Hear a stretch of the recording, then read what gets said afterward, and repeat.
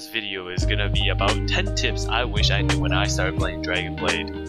They will help you save hundreds of hours during your playthrough without losing any of the experience. Make sure you watch through the whole video even if you think you know all that the game has to offer. Maybe you'll find one or two new things that you never knew about. Let's get straight into it. Number 1. Axes.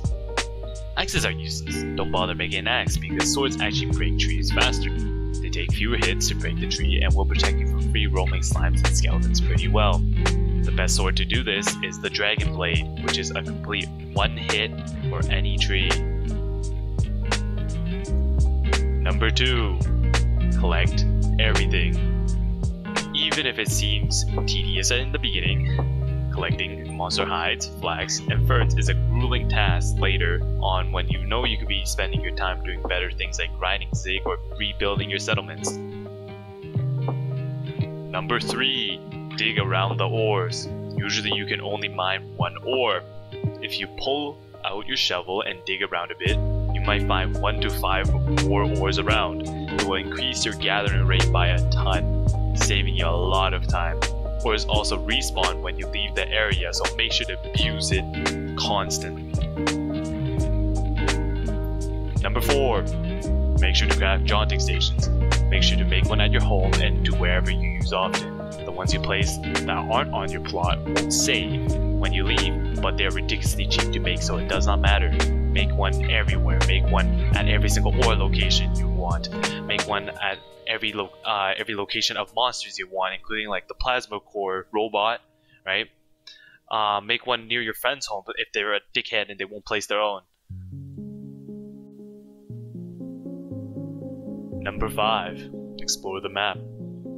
Exploring this game is absolutely crucial. I cannot stress this enough. People constantly confine themselves to the little area around their settlement, never traveling throughout the map. But when you travel and when you explore, you find out where all the monsters are, you find out where all the ores are, and you complete your exploration quests. Press M. There are also jaunting stations spread out through the map. You can unlock when you go near it.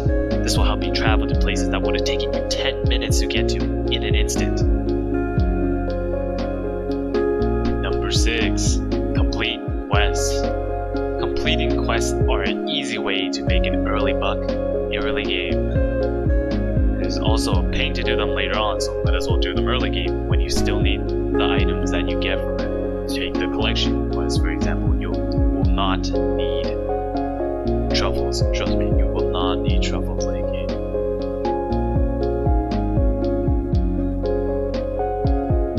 Number 7. Chests. Chests are a great way to make a stable amount of coins in Monster Hide. You can use the coins you get from the quests to buy keys to open more chests and upgrade your settlement. Number 8. Upgrading your settlement. Upgrading your settlement is your key to endgame, to better items. When you upgrade your settlement, you unlock more blueprints of items in the market, and the stronger you'll get. Once you purchase these blueprints, you'll be able to craft them in whatever working station it requires. Take Dragon Armor for example, the best armor in the game. You don't really see it in your anvil, you really don't see it in your crafting stations, right? That's because you have not unlocked them yet. To unlock them, you need to get to a higher level settlement. Number 9. Get a good old mount. Mounts and jaunting stations will be your main source of transportation. When you jaunt to a new location, you will still need to travel a bit, usually to arrive at your destination. 5-star horses are really good early game. Buy a random horse egg from the egg seller and speed hatchet by paying a little bit of gold. It's totally worth it because it's a guaranteed 5-star horse when you speed hatchet, meaning it can sprint for longer, meaning even faster. Make sure to always speed up the hatching to get a guaranteed 5-star. Cannot stress that enough. Make sure you speed hatch it, no matter what it is, no matter if it's a dragon egg or a horse egg. Make sure to craft monster wings as well, as you know, they are cheap and they will save you a lot of time. You know, just a little bit of quality of life things.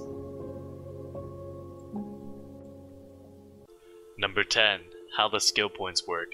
First you need to craft the Lobo Shrine. Once you have crafted the Lobo Shrine, you have to light both sides on fire with a torch. You will be able to put your points into either stamina, health, or bag space.